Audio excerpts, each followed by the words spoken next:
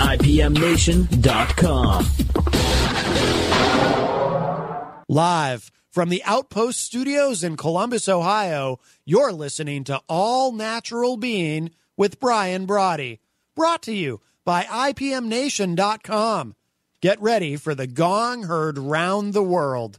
10, 9, 8, 7, 6, 5, 4, 3, 2, 1. This is not a drill.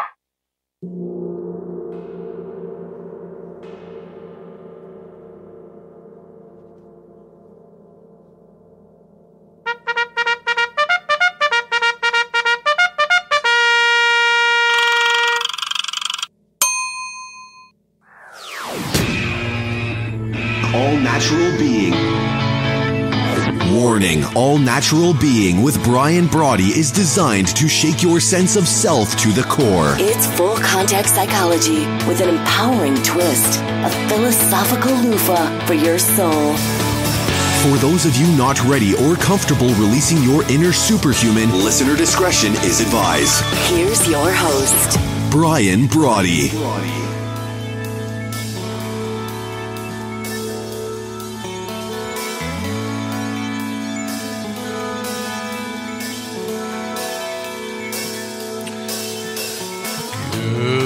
Good evening. Thank you for joining us on what is going to turn out to be a very exciting, I have to say, a very exciting all-natural being for a lot of reasons.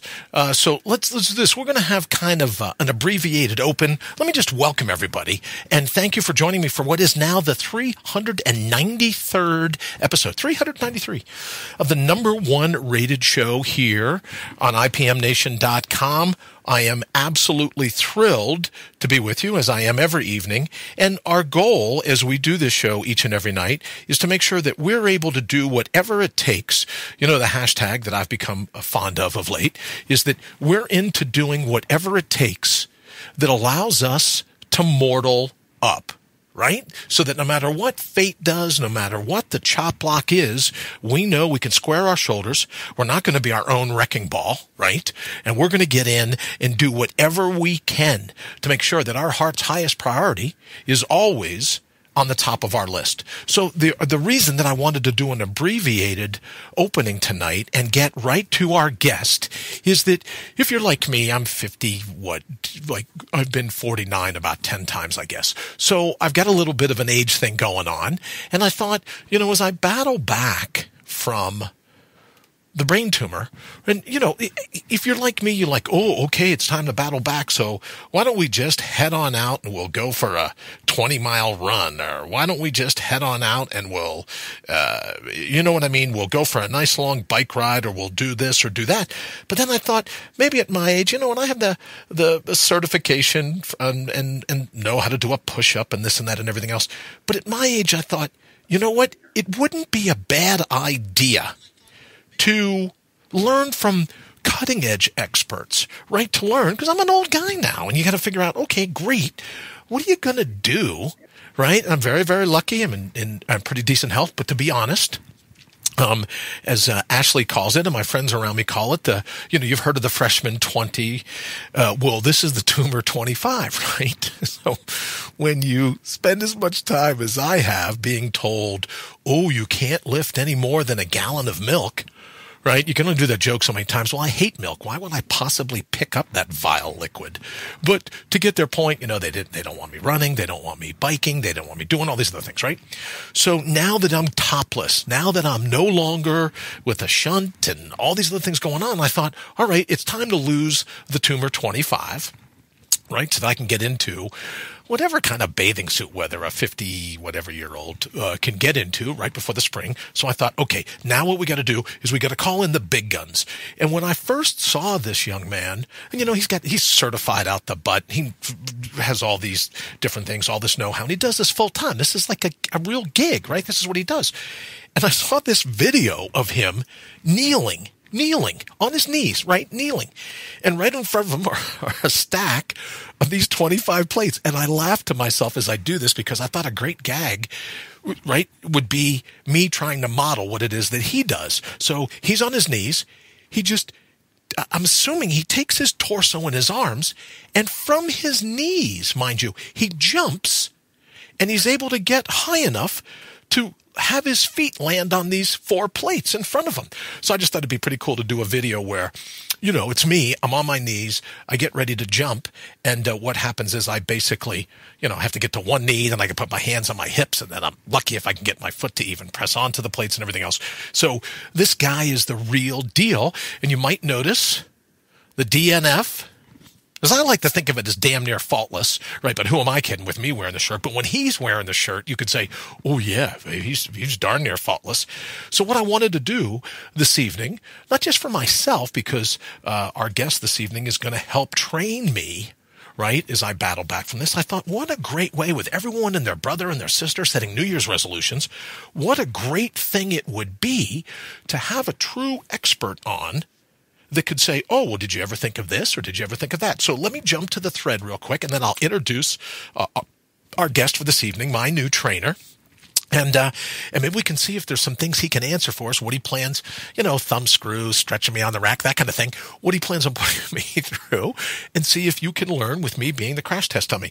But let me say hello to Henry. Henry, good evening. Wayne, good evening. Mary, nice to see you. Hope all's well with you and Joseph. Candace, thank you for joining me. Jamie, thank you so very much for hanging out with us this evening. I got your message a little earlier. Thank you so much for that. Yeah, I'm feeling a lot better now that they got this string of spaghetti out of me. It's like an alien.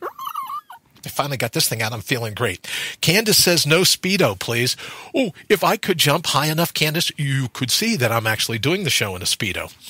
David Ray Bowman, brother, nice to see you. As always, thank you for joining us here at All Natural Being. And Jamie, as I just said, hi to you as well. Lee Rowley. Lee, I was going to ask you about this today. Just please know that I want to dedicate the show to you and to Carla, and to just what a back-breaking day today had to be. So I didn't think to say to you, hey, is it okay to mention why? So I'm not going to, but I wanted you and Carla to know that I've been thinking about you all day. I can't get it out of my mind. So I wish you all the absolute best. All right, so here's what we're going to do. Let me introduce, and I know you're thinking, wait a minute, Bri, Henry Noel from Thinking Re-Envisioned. And then we have his sidekick, Wayne, who is like a technical guru, the technical expertise that pulls this all together. How could you, if you were going to have another expert, it has to be a Noel, right? So the first Noel, the second Noel, the third Noel. And before I do this, let me just say thank you. It's okay to say if you want. Well, I've been thinking a lot about you and Carla and about Aria and the anniversary and the birth date and everything else. So my heart absolutely goes out to you guys. All right, so I would like to, for whatever that amounts to, I would like to at least dedicate the show or say that in the show that it's I've just been thinking about you guys all day. All right, so now in getting to our first guest for this evening, Candace, thank you very much. I've been thinking about them just like you today. And getting with our first guest, it's Wayne Noel, right? Henry Noel's brother, Wayne. It's Wayne's son, Derek, and he has a company called Derek Noel Fitness, and he's the young guy you see all over the internet tearing it up, leaping tall buildings. If it was still phone booths, he'd be the one that you'd see going in dressed in like a suit and coming out with a cape, and I don't think he wears tights, but you get where I'm going with that. And he's just absolutely amazing when it comes to, we talk all the time about mortal up, the spiritual side or the mental side, but he has it dialed in physically as well. So what I'd love to do, without prolonging it anymore, is to welcome Derek Noel from Derek Noel Fitness. Derek, you still on the line with us? I sure am. There you go. I have to tell you, as soon as, I got your T-shirt, and we were showing it here earlier, and your logo's up now, Ashley said, boy, that is really something else, those dumbbells in the DN. So everyone's digging your logo already. Thank you so very much. And I know we're working to get a portion of your studio on camera. And what I'm hoping, Derek, if it's cool with you, is maybe have you come on once a week for a segment and say, okay, Bri, here's what I'm thinking about. As Henry says, hey there, D-man, here's what you're thinking about having me doing. Here's what I'm doing. And then maybe we could have other guests call in and you could answer some questions if that's cool with you. Kathy, good evening. Thank you for joining us here at All Natural Being. Maybe, Derek, we could have you answer some questions for them as well. But if you would, give me an idea of how you got started in this. How has this become a passion of yours? And I know you have boot camps. You train people morning, noon, and night. When I talk to your dad, he's like, no, he's at the gym. No, he's out running. No, he's out training. How did this become a passion of yours? Well, it actually started back in high school, where I'd started playing a little bit more sports, and before that I was a really big nerd. Still am, by the way. Played a ton of video games in like middle school, and I went out to join the football team in 10th grade. And when I joined the 10th grade, the biggest kid on the football team, he was probably over 300 pounds, was outrunning me because I was so out of shape. Okay.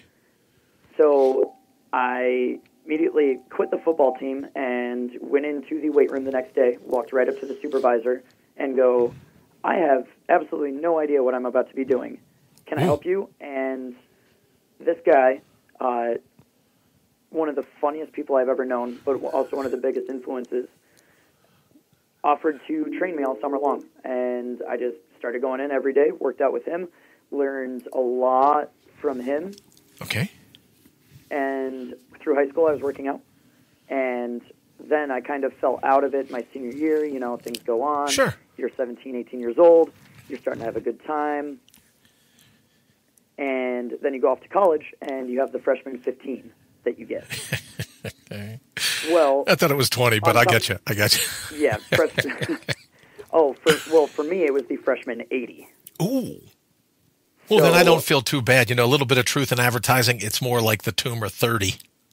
You know what I mean? So that's since you're being I think it's 29 pounds, tomato, right? But I'm right there. 29 3/4. 29 3/4. But you know what, Derek, let me say this. One of the things that helps me is at 6'3".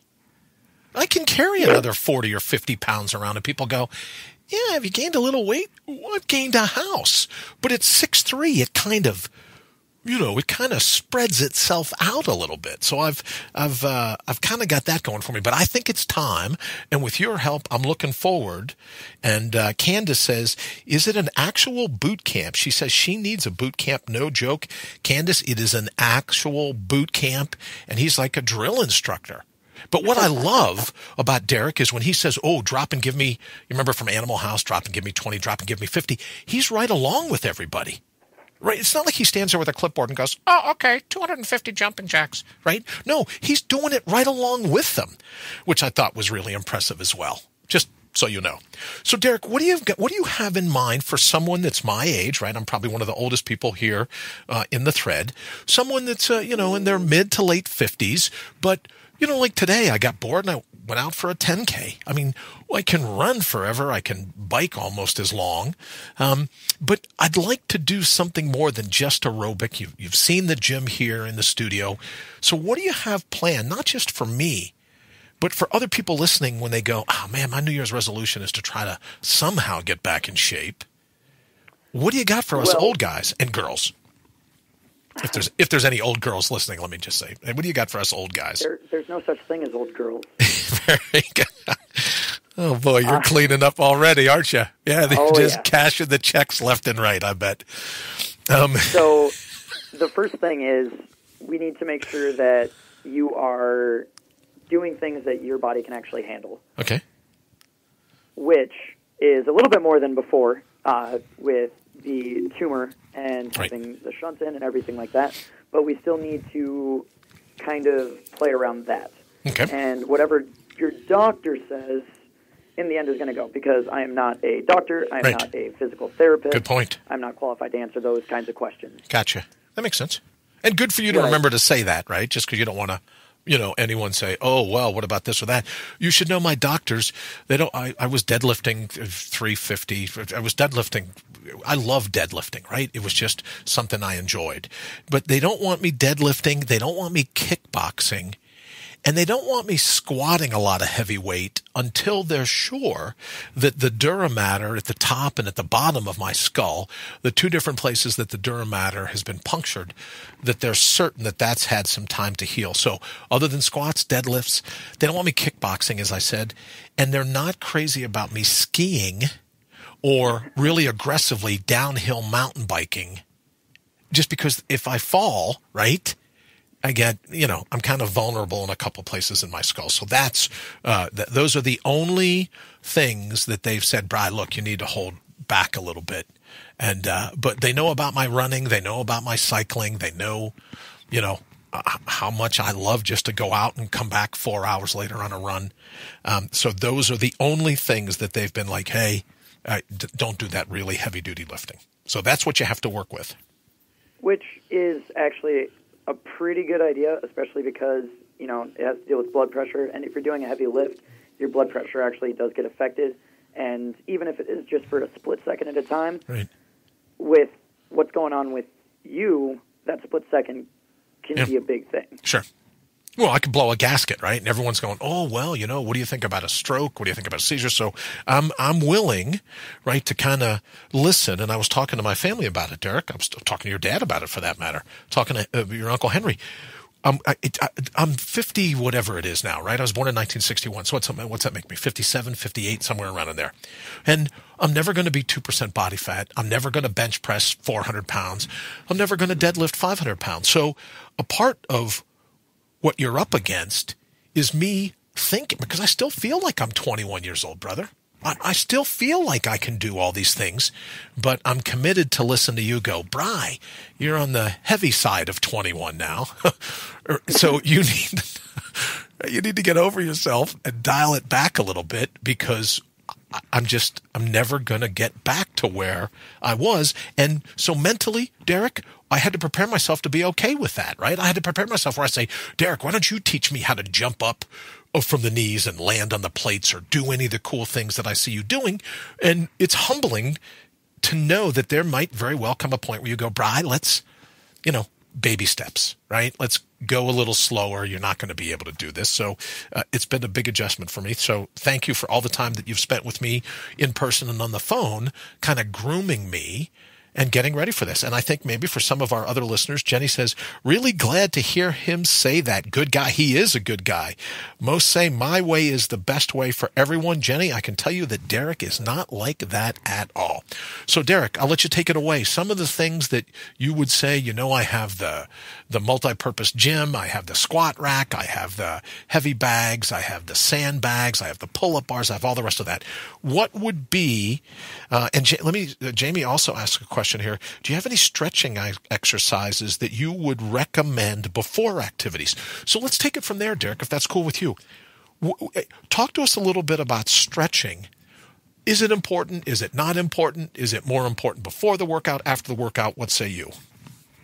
So, let's start off with stretching. A lot of people, excuse me, lots of yelling. A lot of people assume that you need to be doing a lot of static stretching. You need to stretch out your hamstrings. You need to stretch all of these muscles before you do exercise. Okay. That's actually the opposite. You want to get them warmed up, but you don't want to stretch them out. Okay.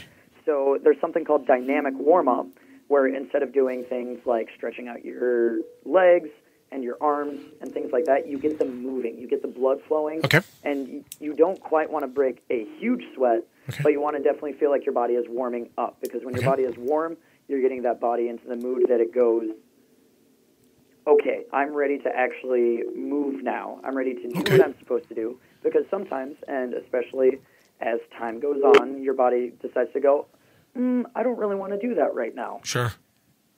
So well. Starting out with dynamic. So static stretching is something like stretching your hamstrings, like toe touches, extended, hanging out down there, bent over for 30 seconds.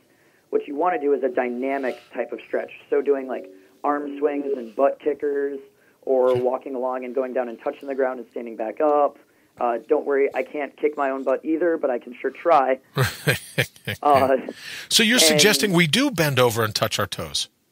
Yes. Okay. Don't hold it for any more than 30 or 45 seconds. Okay. And it's better to do more repetitions of it. So I'm going to go down, touch my toes, stand back up and make sure I squeeze my butt when I stand back up. Okay. Because that can mess with people who have lower back issues. Sure.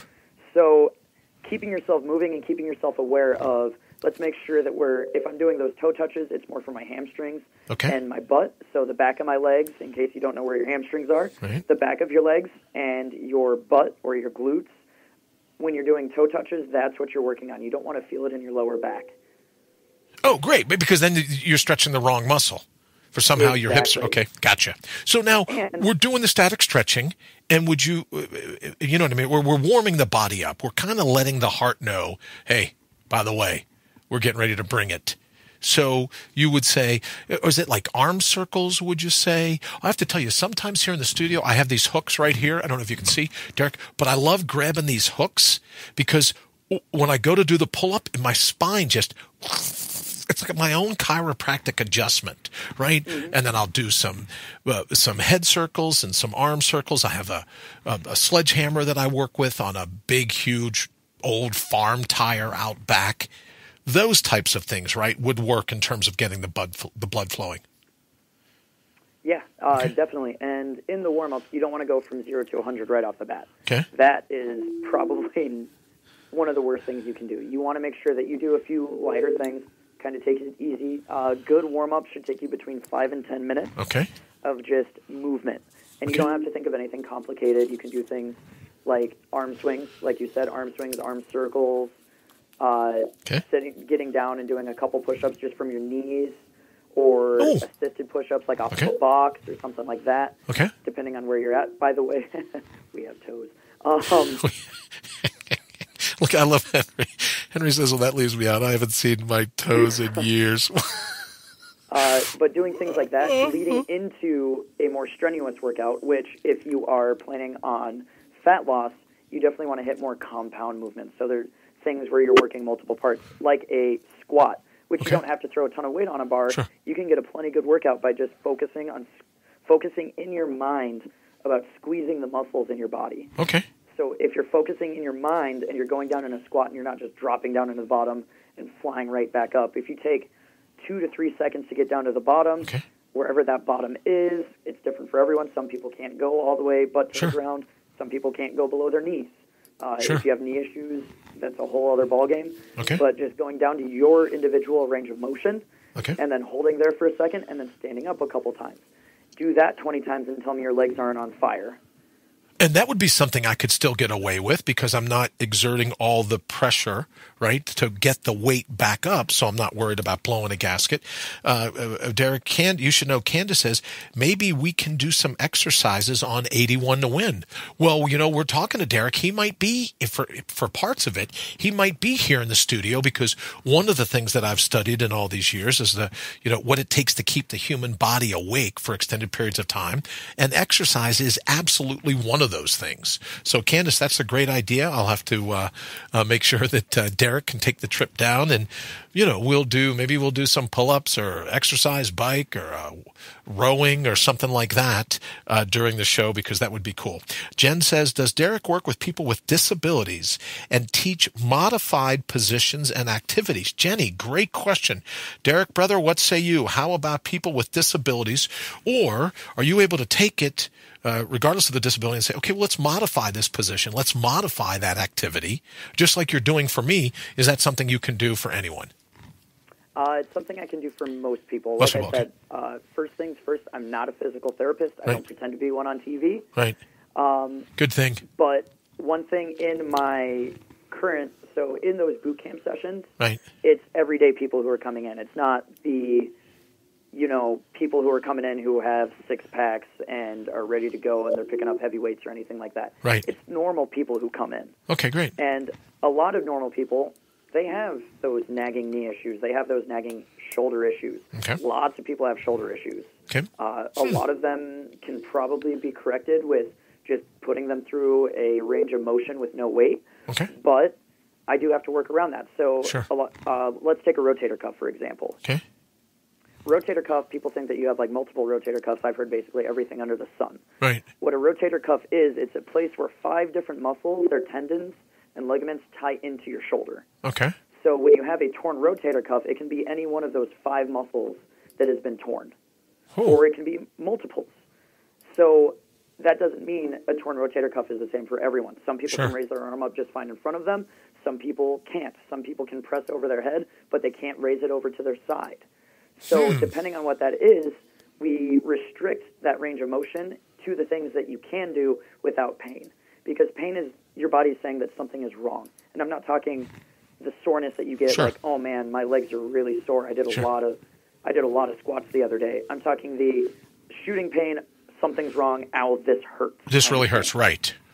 That's the pain that you want to avoid. And when people say no pain, no gain, I hate that because that's how people get injured. Sure. Well, I would imagine you have to be pretty astute at knowing when someone's trying not to push their comfort zone, and then someone that's really hurting or injuring themselves with the work that you tell them to do. So I imagine that's a part of it as well. So Derek, can you tell me a little bit about synovial fluid? Because if you're doing these range of motion exercises, saying rotator cuffs or this or that, isn't every little bit that you're able to do, just like building a muscle, isn't that good? Because the more synovial fluid you get into a joint, the more it tends to loosen up over time. And someone that may come to you with bad shoulders or rotator cuffs from sitting over a keyboard typing all day long, have you found that, if you do a little bit every time, that it gets better because of the increased range of motion? So I'm going to use the most fitnessy answer of all time and say it depends. Okay. Because there's a lot more to joint health than just a fluid. Okay. There's also cartilage and all of those other things involved. But it does definitely help with the increase of that to be able to go through that range of motion. The biggest thing for ranges of motion is to slowly, and I'm talking after workout is actually perfect for this, is to go through some of those longer extended static stretches. One of the reasons that it's not good to do those static stretches for a long time before working out is because your muscles work off of tension, and when you stretch, you relieve that tension. You actually get temporarily weaker when you do that. Afterwards, you're not looking to be super strong. You're looking to help stretch everything out. So sitting in, literally, for some people, they can't sit on their knees back onto their butt. I'm trying to think of a good example because there's no video here. But they can't sit back on their butt, their heels, or their butt touching their heels from sitting on their knees.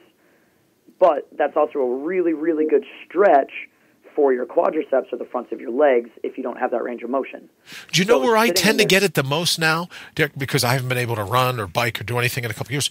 Where I get it the most is when I do that full stretch. I have no problem sitting back, getting my glutes back on my heels, but I get Charlie horses in my toes because, believe it or not, the musculature that's having a difficult time is around the ankle going out to my toes. So I can sit back on my butt all day until those cramps in my feet kick in, and then as soon as I start to sit up, they go away. But with time, that's something that I bet your body grows accustomed to. Yeah, and you can also do stretches to stretch out the muscles around your ankle, like your calves are really good, or you can take something like a golf ball, and you can actually rub your foot kind of hard rub the bottom of your foot on that golf ball, and that can help out a little bit too. Oh, very cool. So whenever there's a joint issue, it's very rarely specifically the joint. Like most knee issues, honestly, are dysfunctions of either the ankle or the hip. Gotcha. And by fixing those things, or by going through physical therapy for those things, sometimes knee issues will fix themselves, or sometimes if you've had knee problems for 40 years, sometimes it might be a little too far gone to actually make it completely better. Gotcha. But you can always improve it a little bit. Gotcha. And that's honestly a whole other conversation I could spend a long time talking about. Well, your dad will probably shoot me some dirty eyeballs here in just a little bit. Jamie says, great info, Jamie. I absolutely agree. Derek, in our closing 30 seconds, can you tell everyone how they can get a hold of you, where they can find you on Facebook or over on your website? What's the quickest way that someone can reach out to you and learn a little more of your expertise? And then obviously we'll have you on to do multiple shows or segments within in the shows as time moves on. But quickly, how can they get a hold of you? Right now, Facebook or Instagram is the best way to find me. You can go find me at facebook.com/TheDerekNoel, and that'll link you right to Derek Noel Fitness. Or you can find me on Instagram also at TheDerekNoel. That is DEREK, because there are tons of different spellings for Derek. Okay. Noel, just like Christmas. Sounds good. All right, brother, we're out of here so that we can make room for Henry and Thinking Re-Envision. Thank you so much, Derek. I'll talk to you here in just a bit. All right, ladies and gentlemen, there you go. We're going to have Derek back. But for now, that's all the time we have. Have an absolutely fantastic evening. And remember, it's always a good time to mortal up. IPMNation.com.